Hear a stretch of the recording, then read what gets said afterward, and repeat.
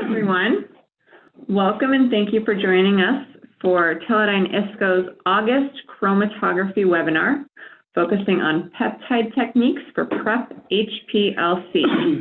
Today's webinar is being led by Jack Silver, one of Teledyne ISCO's application chemists. If you have any questions or comments during the webinar, please utilize either the chat or the Q&A function within the Zoom platform, and all questions will be answered at the end of the presentation. And at this time, I will turn it over to Jack. Good morning, everyone, or well, it's still morning everywhere. I know that we were talking about flash chromatography, and we will cover that as well, but we will expand the topic a little bit and for general prep HPLC. So our agenda today is an overview of what we're going to talk about, which we are in now. We're going to discuss method development, and this applies to both prep HPLC and flash chromatography. We're going to talk about DMSO and other strong solvents and how it affects your purification. We're going to talk about pre-purification, on-column dilution, and dissolution in the large solvent volumes. These are techniques for working with DMSO and strong solvents. So moving on to method development, we'll have an overview, how to generate focused gradients, and the information one can gain during method development regarding sample solubility and sample loading, which affects how you load your sample. The problem is people have an HPLC and they run a scouting gradient. They see their peak elute, and the question is, how do they develop an efficient method? So in this example over here, you see the peak, and the peak elutes at about 5.8 minutes, and it looks like it comes out at 100% B solvent, but we all know that compounds rarely elute at that. The question is, how do we determine the actual solvent composition that elutes the compound? In this case, it's about 85% solvent.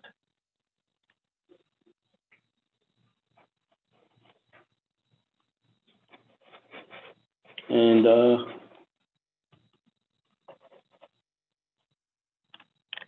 stand by.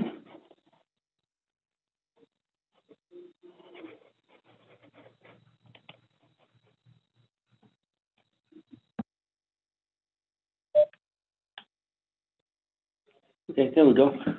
So our need for a preparative gradient is we want an efficient purification. We need a method that's very easy to develop, and we want to use minimal solvent, and the purification needs to be fast and use a minimum amount of solvent. One thing that we will discuss in these several different methods is that we require matching analytical and preparative columns. What does that mean? It means that running a Phenomenex analytical and a Waters preparative column will not generally work well. The techniques that we're going to talk about here apply to flash chromatography, and we do have UHPLC and analytical columns that match our flash columns so that you can run these experiments in reverse phase and translate them to a Teledyne ISCO flash column. The first method that I see in customer labs is take scouting gradients and divide them up into zones. The reference is in the lower right portion of the slide here, but you take an analytical scouting gradient and divide it into typically about 5 zones. The zones have to be empirically determined with a series of test compounds. And for best results, again, use the same column chemistry in prep and analytical. Its advantage is it's very easy to do once it's set up, but the gradient isn't optimized for any particular compound. If you take a look at zone number 2, that goes from 20 to 40% B, the second peak in that zone will elute very late. In zone number 4 over here, that goes from 80 to 100% B, you're going to have a compound that elutes at very early off of the gradient. it takes a bit of time to determine the zones, and if you have multiple columns that work with your preparative system, you're going to set up 5 or more methods for each column used on your preparative system. Another commonly used technique is something called the accelerated retention windows, although this goes under several different names. And it's actually, fairly common. I have some references listed in the lower right corner. But how it works is you run several compounds in an analytical scouting run. Then you run a scouting run on the preparative column with the same compounds. You then correct the preparative scouting run gradient for dwell volume. You have to determine an equation from the graph on the right to calculate the solvent elution composition. And then after you do all of that, you have to determine an additional delay that was called delta using a focus gradient with a model compound. Then when you run your sample, you have to go through a calculation, linear rate, and you have to add this delta to determine the solvent composition. In the equation, the values of M and V are the slope and intercept of the line in the graph that I've shown. RT is the retention time on the analytical column, and this value delta is determined by trial and error, and it varies between different columns and different instruments. We've created something called time on target, and it allows calibration of an analytical scout gradient to a preparative system. We run a test compound and elute the conditions so that the compound elutes at the desired retention time. Our analytical column is used in step 2 with matching chemistry. You run the scouting gradient with the same compound and solvent system as the prep. And the compound is presumed to elute at the same composition as in the isocratic prep run. Again, references for this are in the lower right corner over here. And we've applied this to a focus gradient generator on the AccuPrep. You can run a very fast scouting run. You touch the peak to be purified, and you get a efficient focus gradient, and we've simplified this on the AccuPrep so that you don't have to do any of the calibrations. We've handled it for you. So on our system, you select the column and scouting method. 150 millimeter long column will have a 6-minute gradient, and other column sizes will be in proportion to that.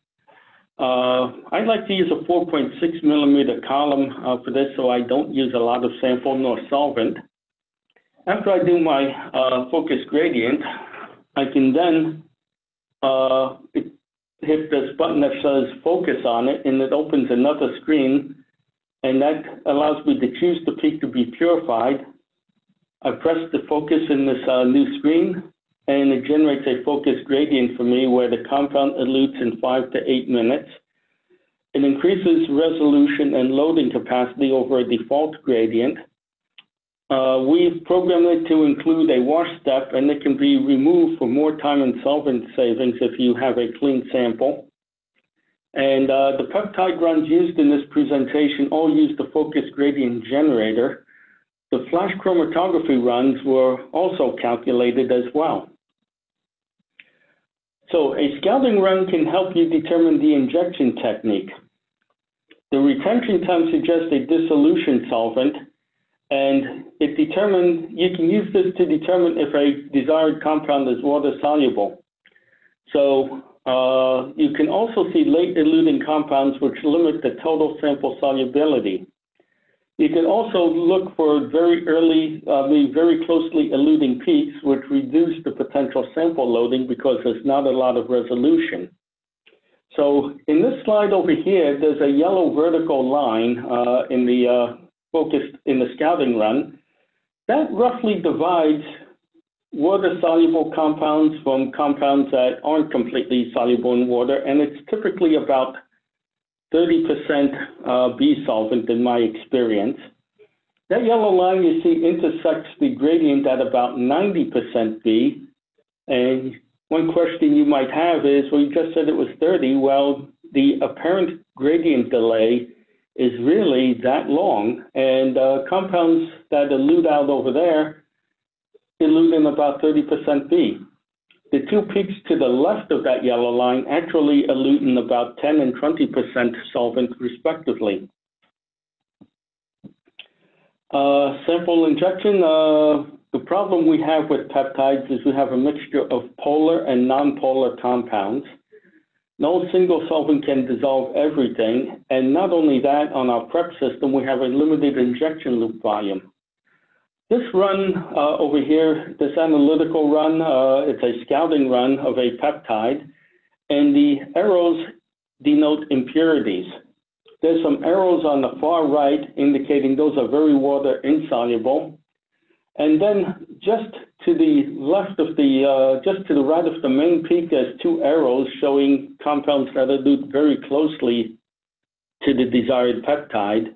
And those would tend to limit the loading because you really don't have a lot of resolution on it. One way of dealing with loading such a wide range of sample polarities is to use DMSO, that is dimethyl sulfoxide, and dimethylforamide, DMF. The advantages are very simple. It dissolves a wide variety of compounds, and you can concentrate the sample so that your injection actually fits into your sample loop. The disadvantage, as we will see, is that it affects badly the chromatography of polar compounds and can really limit the loading. In this slide here, we have a small molecule, a pair of small molecules, using DMSO as the injection solvent. In the left chromatogram, we injected 1 ml of sample, and we have a baseline resolution. The DMSO is the first eluting peak on the left, and we can see that we can actually load some more. So I then injected the same sample, 2.5 mils. The peaks, the main peaks come out at the same time, but we lost the resolution. We don't have baseline resolution anymore. The DMSO tended to drag the sample down the column. If I can remove the DMSO, I can get a higher loading. So upper left is our run from the previous slide. Over on the upper right is the same sample, the same mixture, at the same concentration dissolved in water. The same injection volume was used as for DMSO, and you see that now we have our baseline resolution again. At the bottom, we then injected 4 times the original sample, that is 4 mils. And so in a single run, we were able to do 4 times the loading as the original sample by eliminating the DMSO. This slide here, even though it's flash chromatography, it shows what's going on inside the column. The chromatogram on the left shows a sample dissolved in the B solvent. In this case, it was methanol. The sample ran down the column during the first column volume, and you can see that it's kind of fronting down the column. It's got this nice purplish pink color. In the lower left of the chromatogram, you can see that there's a couple of tiny little peaks, and that's actually some of the compound that eluted out. And that it shows why the peak is fronting just a little bit. The chromatogram on the right is the same compound, same concentration dissolved in water. After 1 column volume, you don't see anything because the compound is still stuck underneath that yellow cap over there. And later during the run, you see the compound eluting as a nice tight band that's reflected in the very nice symmetric peak that you see. So how can we deal with DMSO and DMF and still dissolve everything? One way is pre-purification on a flash chromatography system. It removes the non-polar impurity. It removes some closely eluting impurities, and it allows a higher loading for final purification. So this run over here is the peptide that we ran earlier with the analytical HPLC. It's a fairly small peptide, but it works pretty well.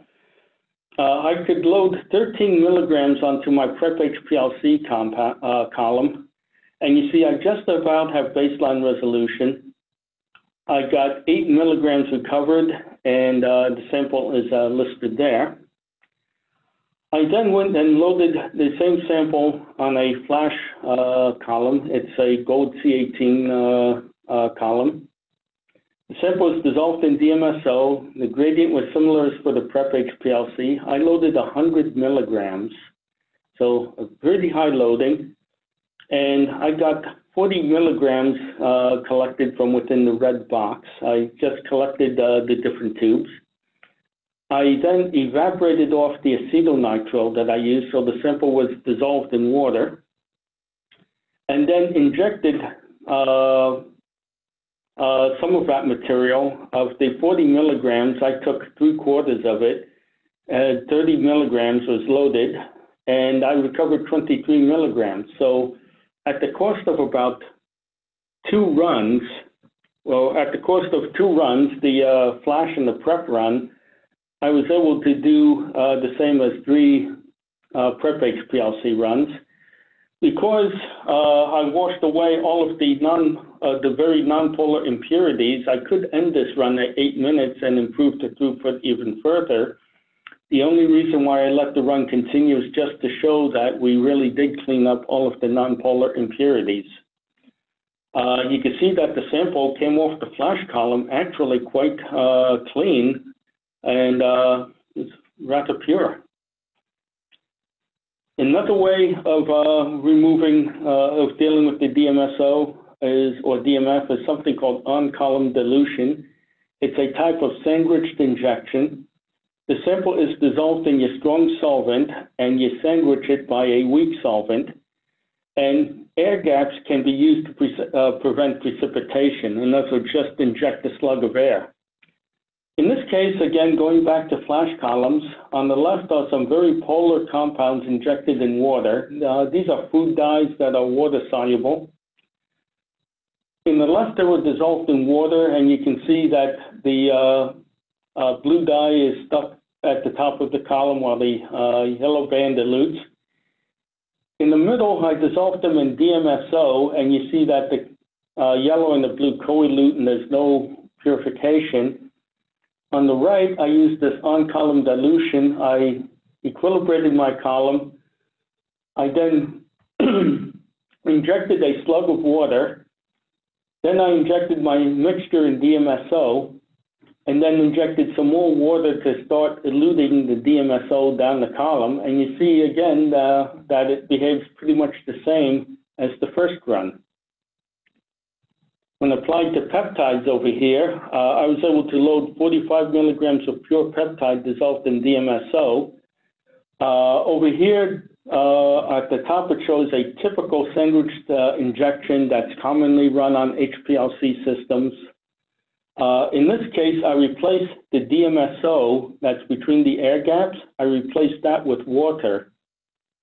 And so it was able to prevent the DMSO from carrying the peptide down the column, and the air slugs serve to prevent the precipitation of any material. You can see on the far right, we still have our nonpolar impurities, so we still have to do a column washout. Another way of dealing with DMSO and DMF is to use something like a large sample load pump. If your peptide is water soluble, it acts like a giant auto injector.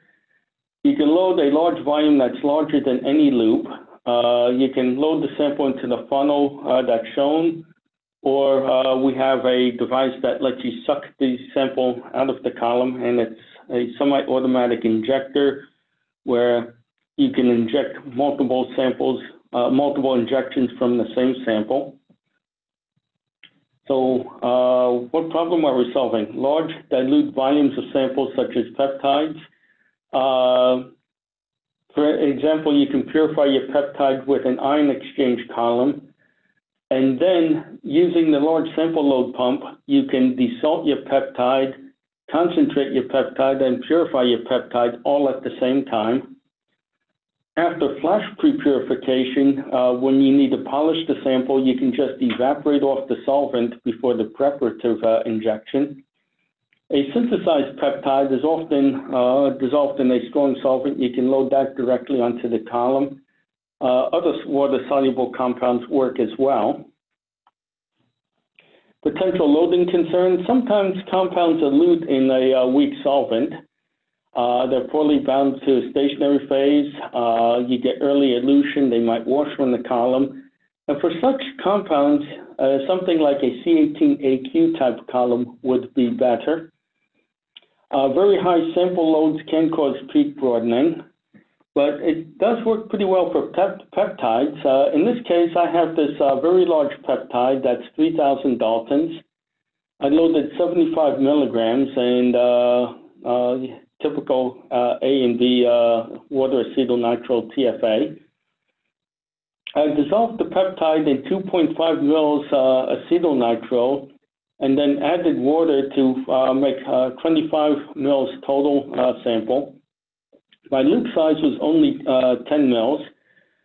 I then filtered out that mixture to get rid of the insoluble material. After my column was equilibrated, I used the large sample load pump to load the full 25 mils, and then I chased with 10 mils of water to get any last peptide out of the sample load pump and its associated tubing. And you can see the chromatogram over here. I got a nice sharp peak at about 8.5 minutes. That is my peptide, and ran very nicely. After the run is complete, I put the inlet line for the pump into the A solvent. And I use the prime pump button to remove any salts and buffers. You can then use your B solvent to wash out anything in the pump that might stick to eliminate carryover, and finally reprime with the weak solvent. So conclusions, we talk about method development for both flash and prep. Dissolving peptides in strong solvents, it's fast and easy, but it limits the loading of hydrophilic peptides and therefore it affects the chromatography. The alternatives to that is flash pre-purification, on-column dilution, and use of the large sample load pump. And with that, that ends my slides, and we could start a question and answer period.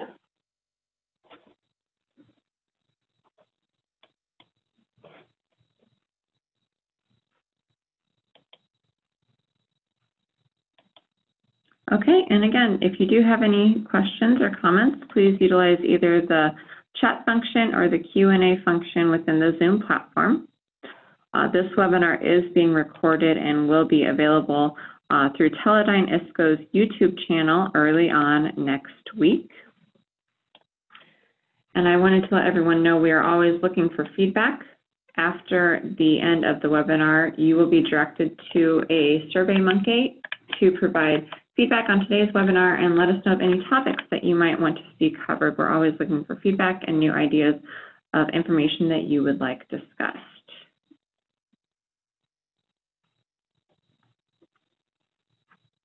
Let's see here. We have one question that's come in. Can you explain the details of sandwich sample loading procedure? That's a good question, and yes, we can. On a flash column, it's pretty easy. I equilibrate the column, and then I would inject about 2 or 3 times my injection volume.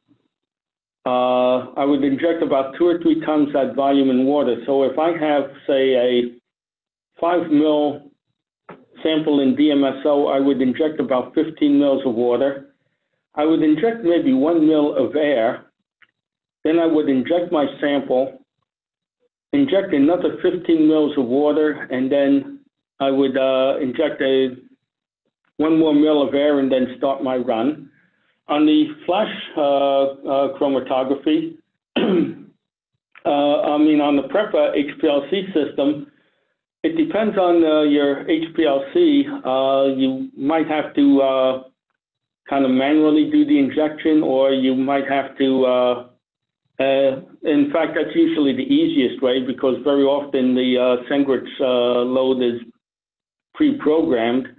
But on the PrepLC system, I would also do manual injections with about a similar proportion of the water to the DMSO. Next question, please. While we wait to see if any other questions do come in, I wanted to let you know that the September webinar topic for chromatography will be our focused gradient. You'll receive an email invitation on that approximately 3 weeks before that webinar, so early in September.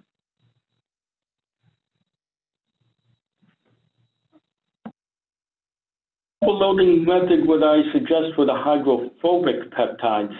That's a good question, and it's one that I had in mind and I just kind of passed over. Going back to that detail with the yellow line that we had earlier, let's see if I could scroll up to it real quickly over here. But if the compound is very hydrophobic, you can actually, there we go, I got it going now, I think. If the peptide is hydrophobic, DMSO doesn't affect it anywhere nearly as much. So compounds that elute very late out over here, you can dissolve them in DMSO or sometimes the B solvent. Compounds that elute at around 50% B, that starts to be the changeover where DMSO starts to stop affecting the injection. DMSO is a stronger solvent for reverse phase than is water, but it's weaker than acetyl nitro or methanol.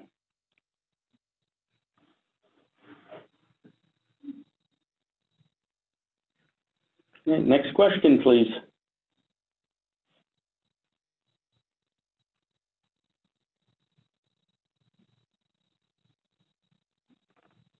And if you do have any follow-up questions after we end today's webinar, feel free to reach directly out to Jack Silver or through the Zoom platform to myself, and I will pass it along to Jack or the appropriate party.